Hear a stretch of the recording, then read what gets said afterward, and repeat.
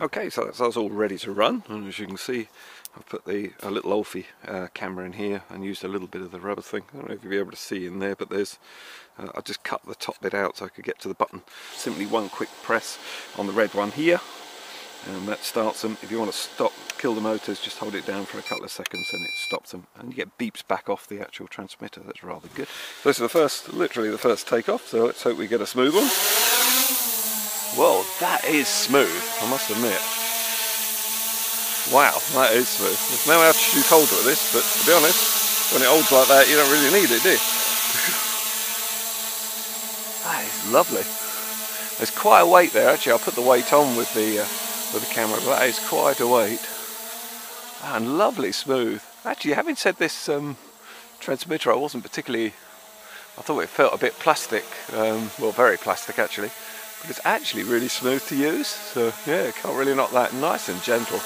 Ideal for video in those low rates. Yeah, that's oh, I quite like being improved, Rob.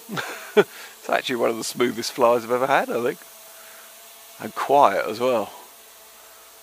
A couple of the recent ones I've been reviewing have been quite noisy. And of course, if you wanted to, with the Olfie especially, you've got an app with it as well, so you could use Wi-Fi if you liked. Or if it uses something like the original Yami Yi, you could use full FPV on 5.8. So that is really smart. Whoa, and that's, oh, it's got a bit of a move on as well. And this is still in low rate, so, whoa, yeah. Whoa.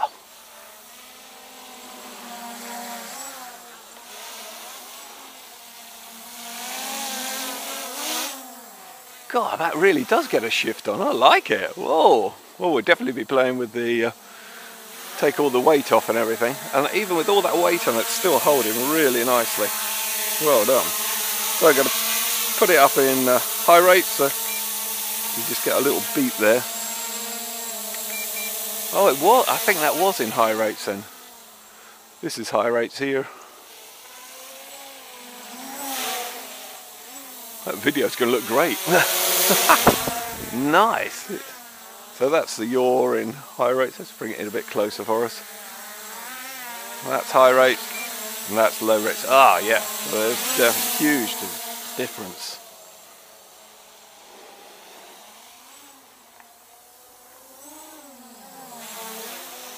Wait, that's really nice. And that's low rates, and that is high rates. That is really nice. And the LEDs are bright. I mean, it's a really lousy day up here today. Very dark. Nearly the shortest day as well. But that is very smart indeed.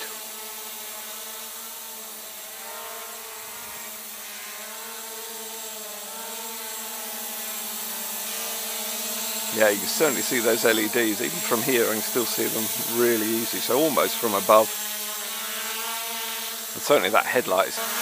I don't even think we get any vibration at all. Doesn't feel any. I can't feel any at all, so that camera should be pretty good. And I haven't worked on it yet. I haven't put anything on it that'll anti-vibration or anything. It's really precise.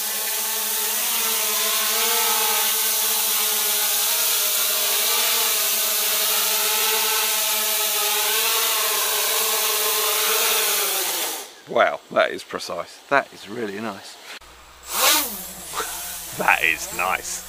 So that's low rates. There's nothing really aggressive about it. Lovely smooth flyer. Really nice.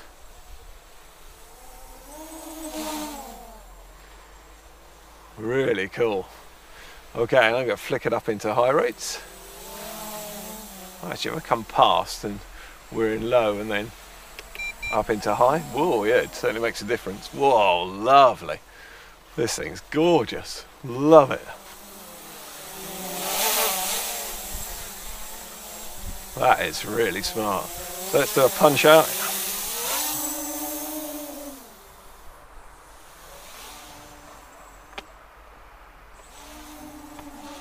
Whoa, it's not happy flipping, I must admit. I thought that would just flip as easy as anything. God, it really didn't. And it was a job to recover, to be honest. Yeah, no, it's, ooh. Oh, I don't really want to deck this one. Ah, it's not going to stop me though, is it, to be fair? No, it's not going to. It is not going to flip. I can't believe that. Not even in the slightest. It really just does not want to know. And it's all mucks up the gyro for about 2 or 3 seconds. And then it comes back on, it's fine, but it's you get a little bit nervous because it's just like you don't feel as though it's in much control. Oh, that's a real shame. Go on, over you go. Whoa, bang, see what I mean? It will not recover. Oh dear. Oh, I'm so gutted. I should have known it wasn't going to flip. Well, I did know it wasn't going to flip, actually. Whoa, and it's not in safety mode either. Whoa, it still kept spinning. Now I'm surprised at that. Oh dear, broken prop. Oh dear, dirty. Oh, well, there you go. Oh, I ain't feel the wind. That was very disappointed. Oh, upset about that. Tell you. Whoa, yeah, that is bad. Oh dear, what a shame. Beautiful fly though, bad pilot. Okay, so I've stuck it in the air and cupboard of shame and dried out the motors as best I can. They were a bit muddy and a bit wet, and as you can see it's all pretty good actually. So a good athlete is always measured by whether or not you can get back up and complete the race. So let's see whether this can complete the review. So we're back in the relative safety of the garden, I would say. I'm not too sure that's the way the quad's going to view it. I haven't calibrated it at all. I'm just going to see how we get on. Wow. That did take a fair old tumble, I tell you. Not a murmur on it. Not a slightest of murmurs. So you have to hold it and then flip it. Whoa, it does go fast, I tell you. You hear those motors kick in.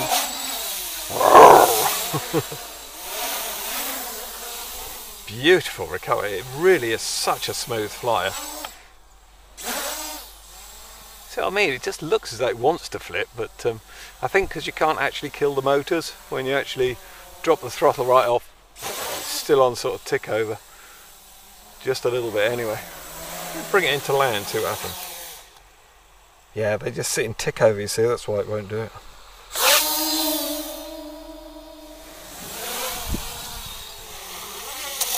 Oops! Talk about tight turns.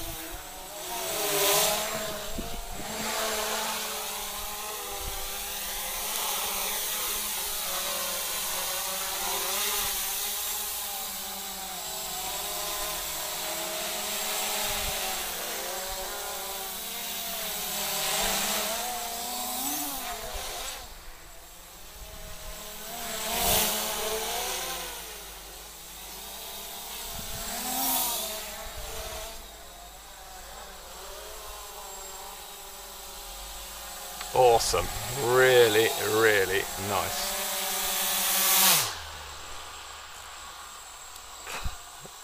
That is one nice piece of kit.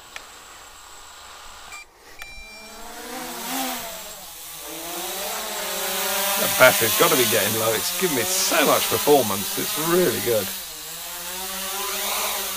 I can usually kill it by giving it full throttle, so it's just up the rates. And even then it's still not. Hey, here we go. We've got flash. Hey, look, can you hear that? The actual transmitter's beeping as well, so that is brilliant. So that was away from you, and you were flying on FPV. Not only have you got those really bright LEDs, but you've also got the fact that the transmitter is beeping away like mad. Superb.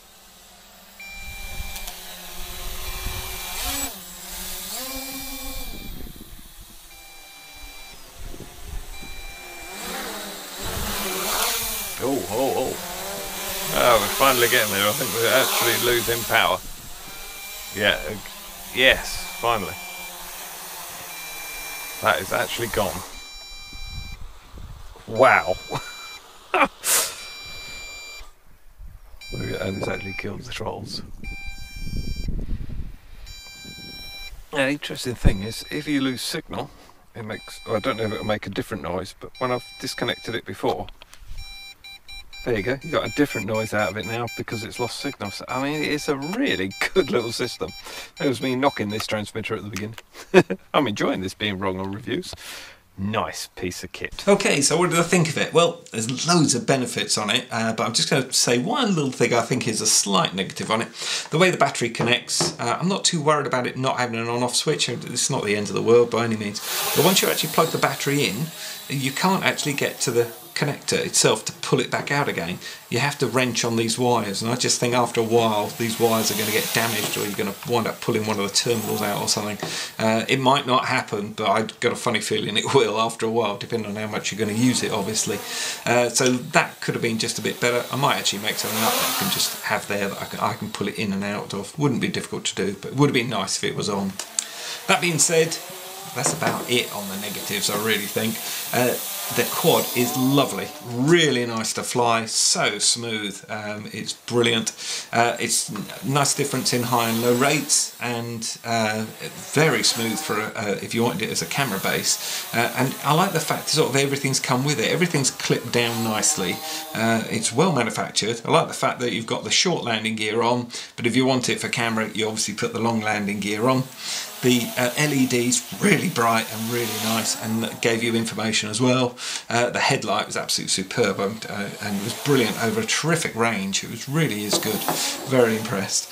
On to actually flying it and using the transmitter. I wasn't actually expecting that much off this transmitter. I didn't actually like the look of it, and it looks very cheap and plastic, to be perfectly honest, but it actually performs really well. Nice and smooth. And you could just fly, well, as good as anything, I think, I would argue. Really is nice. Having the brushless motors obviously helps as well. The no altitude hold, quite nice in a way, because you can drop it out of the sky really quick, or you can ascend really quick. Some of the altitude holds tend to sort of restrict that, so it is nice doing that. It wouldn't manually flip, but it did make a half reasonable plough for the field. I must admit that the motors were actually clogged up with mud. I managed to get all that out and dried out, and it didn't actually affect anything. Didn't even have to calibrate it afterwards, just had to replace a couple of props. So that was a big hit, and it's done really well.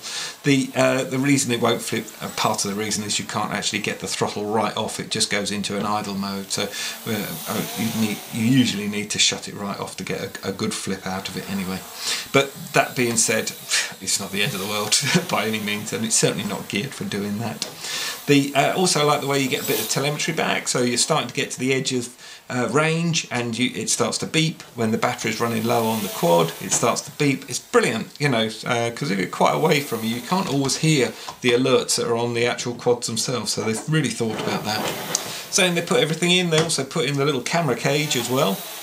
I modded mine slightly, just cut a hole through the top so I could just turn the camera on and off.